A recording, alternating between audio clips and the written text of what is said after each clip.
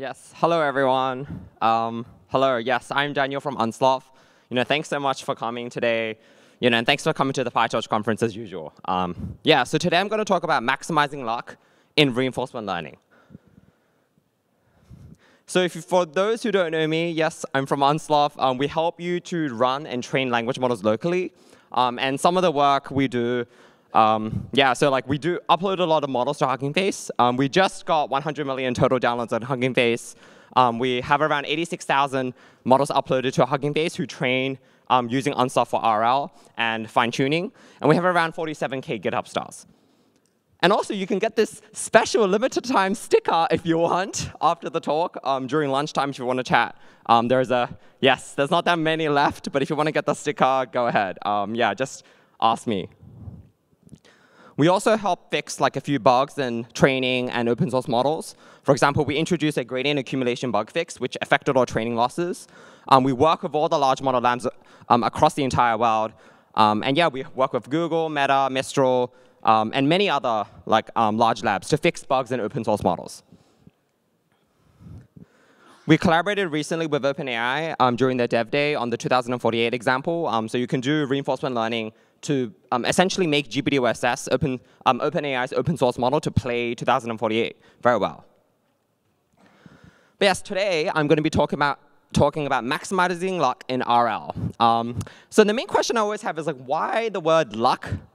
Surely reinforcement learning is not luck, right? You don't just sit there and just wait and just pray to the machine, the GPU gods, to randomly just wait for RL to work. So RL is not just luck. However, it's a very good phrase to use because it kind of is like luck.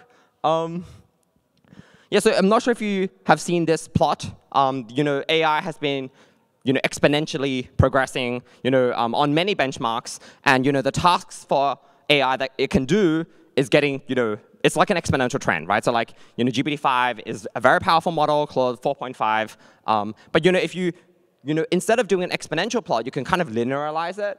So if you have a log scale, then most progress does look on this linear trend. Now the question is, will this exponential progress continue going and somehow continue taking off and go to an actual exponential trend and never stop? Or somehow would this stop?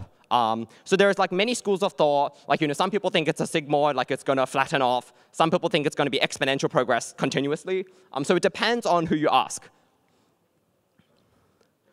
Also, late last year, OpenAI released O1, which was actually quite a shock to the world. Because if you see on the left-hand side, the performance of benchmarks kind of flatlined. And so base models actually did not get better. But then suddenly, when OpenAI released O1, there was some sort of this reasoning jump, which increased performance dramatically. And via RL and reinforcement learning, this is how they achieved it. But the question is, was this jump just luck and by chance? So maybe they would have never had this jump ever. So that's kind of the question that we'll be talking about. So firstly, what is the goal of reinforcement learning? Normally, I like to use this example. It's a bit outdated already. But essentially, reinforcement learning, at the very beginning stages of a pre-trained model, you would ask the question, what is 2 plus 2? At the very beginning, when the model doesn't know anything, it will spit out gibberish, cat, dog, apple, Paris. But by chance, you will get a number, right? So what is 2 plus 2? It will say 3. And so if you see 3 with the RL algorithm, you want to increase the probability of this 3 because it's actually a good answer. Well, it's not a good answer. It's better answer than the rest, right? And you want to decrease the probability of everything else that is bad. And then by chance, maybe if you wait 10 million years, OK, obviously not 10 million years, but you might get 4, right? The model randomly outputs 4. And then you want to increase this probability dramatically because this is the correct answer. And so that's why the phrase, where I like to phrase it, is luck is all you need for RL. But actually, it's more like patience is all you need. So you don't, it's not actually you just wait there and sit for the RL algorithm to actually learn. You just have to wait long enough, and then RL will learn. And so for example, the reward function for the what is 2 plus 2 example will start off at 0, 0, 0, 0, 0, 0, 0, and then suddenly it would increase because it sees a 3 or it sees a 4. And then this boom, of increase in reward function is essentially the start of the reward model and the RL algorithm actually working. And then it's not like if it sees 4 and then just forgets everything. And so RL's not dumb. Okay, so like you don't just wait there and sit and then pray, oh, let's wait for the 4 to come out. It's not actually like that. So for example, Andre recently, talked about RL. He quoted, RL is terrible, and then everyone stopped that sentence, right? So most people are, misconstruing what he said. The second part is he said, but everything else is much worse. So like the main point is like RL it's not that efficient, but at least it works, right? It's better than everything else we ever have. So as a concrete example, assume this is like some sort of high dimensional distribution of all the possible outputs of the language model, right? So this could be like, like the size of the vocabulary size or some sort of like infinite space, right? And at the very beginning of the pre-training phase, most of the tokens are a uniform distribution, right? So you don't know, for example, when you ask what is 2 plus 2, the language model doesn't know it's 4, and so we just assign equal probability to every single possibility in the entire world. During the inference rollout and during training, you will get bad answers. And so the trick of RL is once you see a bad answer, you should decrease the probability of all the bad answers, right? So like, for example, this uniform distribution will change because you decrease the probability of the bad ones, and then you increase the probability. So you like reassign the probabilities back to the good answers. But for now, there is no good answers. Right, so like we have to wait and wait and wait and wait and wait. Right, the entire distribution is like shifting. Right, all of the bad answers are going to be decreasing probability. All of the possible other answers will increase in probability. And then just by chance, and patience, you will get a good answer. And so once the good answer comes, your entire distribution will change. And so the correct answer, which is 4, will increase dramatically in probability. And just to note that this probability distribution, it's okay, obviously the graph is not, my diagram is not very good. It's like some sort of high dimensional distribution. So now the question is, how do we actually maximize this luck process? And how do we like not just wait there for the GPU and just like, waiting 10 years for this? And so there is only like mainly 3 things, better algorithms, better reward functions, and yes, please be patient. So in terms of algorithms, for example, GRPO is an algorithm that was popularized by DeepSeek, and they introduced this with reinforcement learning with verifiable rewards. And the whole goal of this algorithm is you essentially make PPO, which was OpenAI's most favorite algorithm, much more efficient. We delete components of the model, and then this essentially saves a lot of memory usage and makes the process faster. Recently, most large model labs, they want to go for like, extra things. For example, most people are trying to go for LLM as a judge, where essentially you can use this to judge the output of the model. And there's regular expression checking, format checking, and you can also execute code and check if the code was good or correct. For example, in the GPDOSS case, if you want to play the 2048 game, to make a good reward function, if the model plays the 2048 game and it never gets 2048, you should penalize this. If the game is played and then you get like 1024, not 2048, you should like somehow reward it a little bit. And if it actually gets 2048, then you should maximize the reward dramatically. If the Python code to generate the game doesn't even execute, okay, definitely minus reward on that. Other examples, like for example, if you want to do some sort of stock trading thing, then the reward function for this will be if you want to increase profit, that's good. If you have some sort of loss, then decrease your reward function.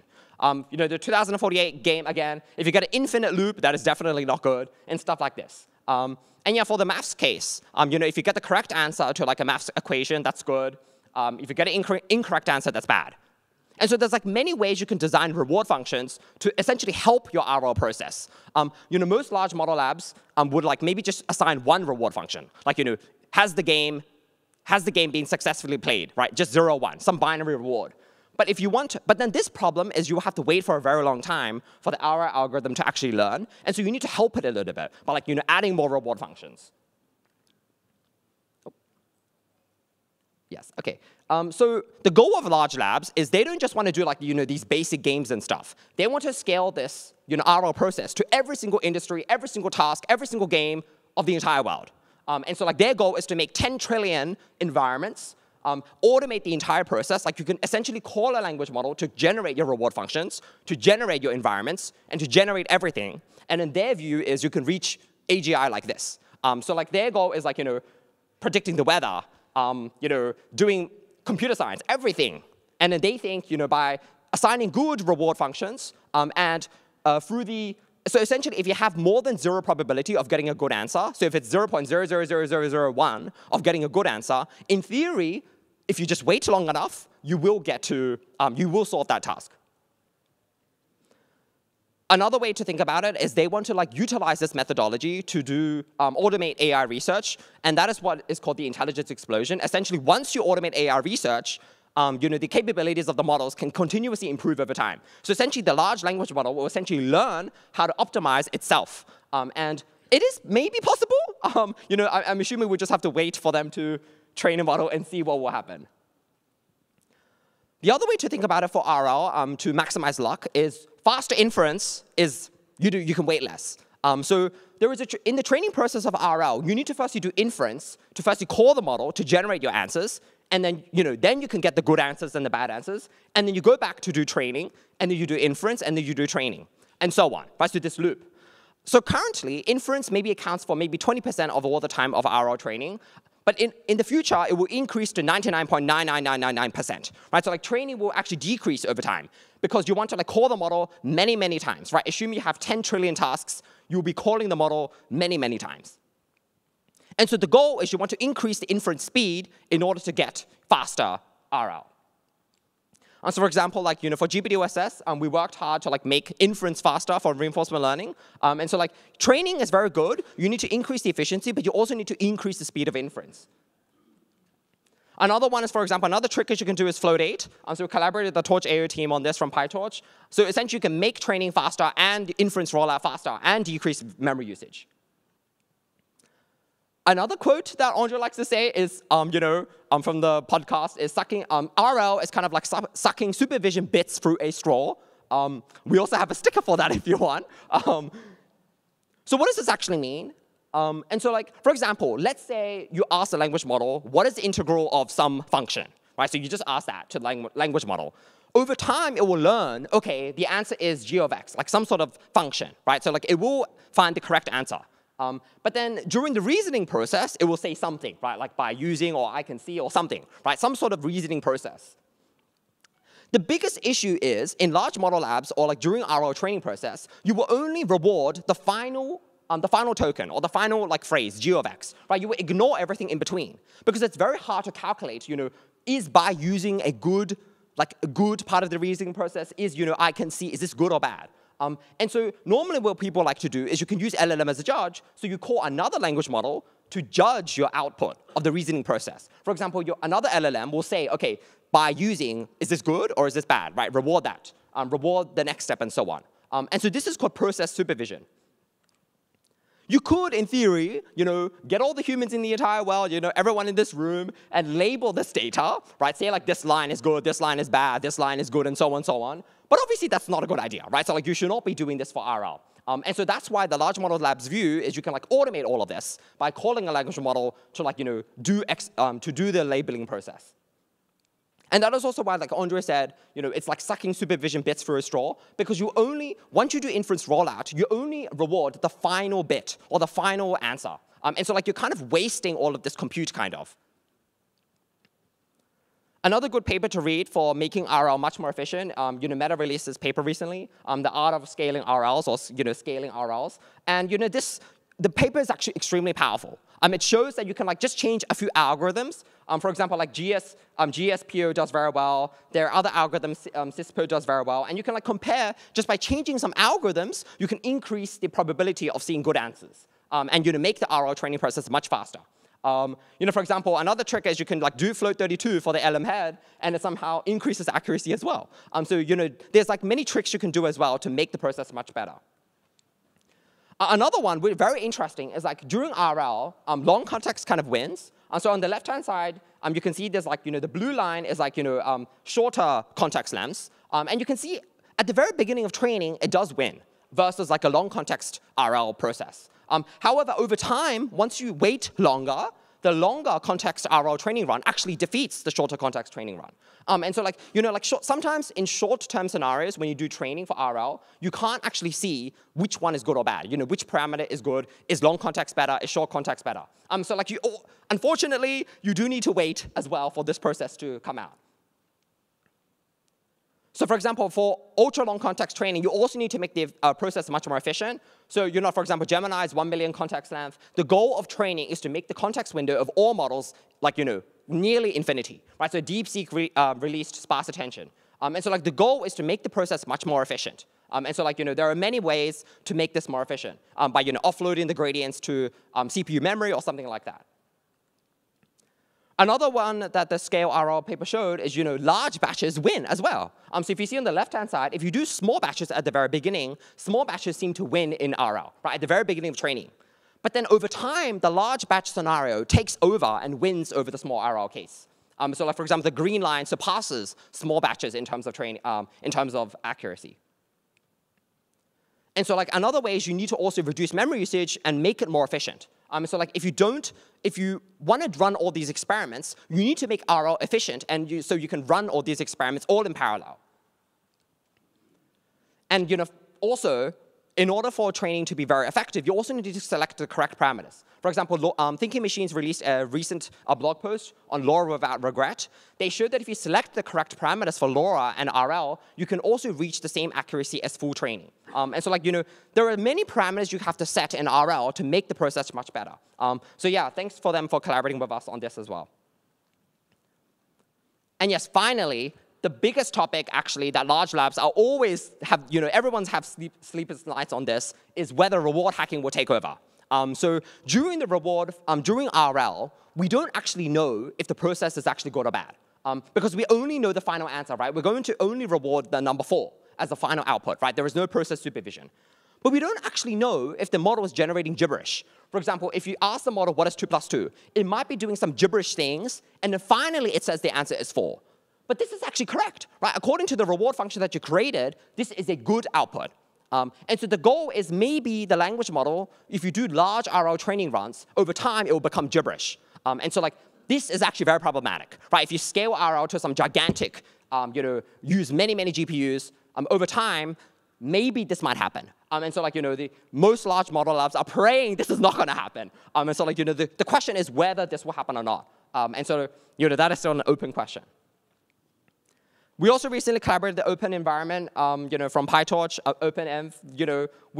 You have 2,000 environments recently. And so if you want to try out, the best parameters for RL, and how to do RL, we have this new notebook with them, which we released today. This is to play the 2048 game.